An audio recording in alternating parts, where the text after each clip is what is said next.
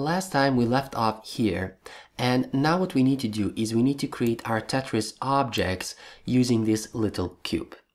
Before we start creating our objects, I'm going to select this sprite of the block or the cube and set the pixels per unit at 32. This is going to make it, well, the size of it is going to be a little bit larger. So now what we need to do is we need to create empty game objects which are going to represent the shapes of our Tetris objects. And I'm going to name them by the shape that they represent. So this is going to be our Tetris Object O. And in a second you will see why I named it O. I'm simply going to copy one of the blocks and put it as a child of our Tetris object. I'm also going to copy and paste it three more times because we need 4 of them, and I'm going to reset their positions at 0, 0 for the X and for the Y. Now the first block needs to be at coordinates 0, 0. The second one needs to be here, and the coordinates needs to be 0 for the X and 1 for the Y. Now you might wonder why. Well, because in our game we are going to move these objects by 1 unit.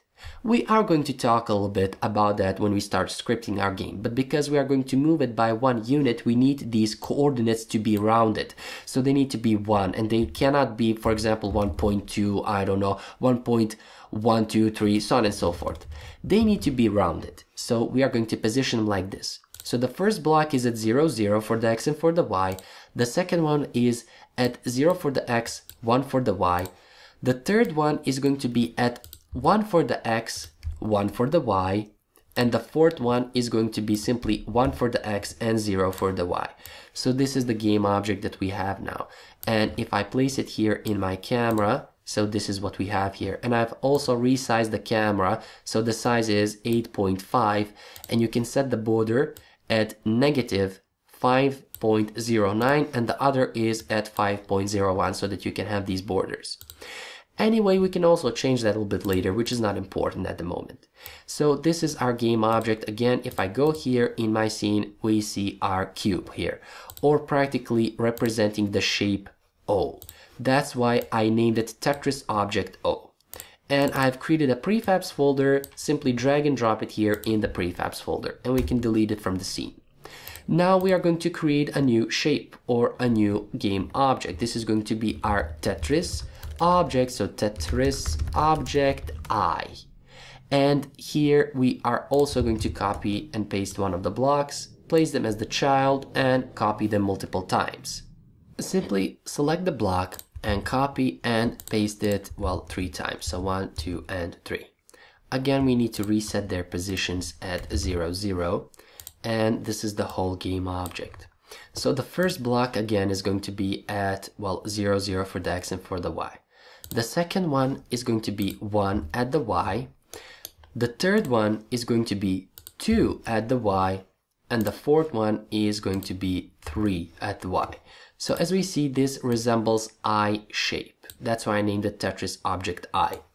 And I'm simply going to drag and drop it right here. Now for our L shape, so I'm simply going to rename this one to Tetris Object L, and I'm going to copy and paste another, well, block here, and this one is simply going to go here on the X for 1, or 1 on the X and 0 for the Y. This is going to be our L shape because as we see here, it resembles this L shape. So simply drag and drop it here, and this is our L shape. For our J shape, I'm simply going to rename it from L to J. Simply set our, well, game object here. We are going to position it, at -1 for our, well, x-axis. So again, a rounded number, so -1. This is going to be our Tetris Object J. And drag and drop it here. So this is going to be, as I said, our J game object or Tetris game object. Next, create a new one. So this is going to be our Tetris Object Z. So this one's going to be Z, and I'm going to copy one of the blocks and put it here. We need 4 of them. Copy and paste it 3 times. And let me just, well, set their side or positions at 0, 0. So the first one is going to be here. The second one is going to be here, so -1 on the, well, z-axis, excuse me, on the x-axis, or we can place it at 1. And for this one is going to be here, so -1 on the x, and this one is going to be at 1, 1 for the x and for the y. This is the z-axis, or excuse me, this one is going to be the s. And, well, as I said, this is Tetris game object S. So because we see that it resembles the S sign. So if we go here, this is the S letter. And now I can drag and drop it here. And for the Z one, so I'm simply going to set here Z. For the Z one, I'm simply going to set this block here. So at 1 for the X, and this block here at -1. And this is now Z. And simply drag and drop it here, and this is our Z. The same way we are going to create our Tetris game object T. So simply put this one down, so x -1, y is 0, this is our game object T. So I'm going to simply save it like that, and we are done with our game objects. So here we have, let me drag all of them. So here we have our J, here we have our L, our O, our S, our T is already here, and here we have our Z.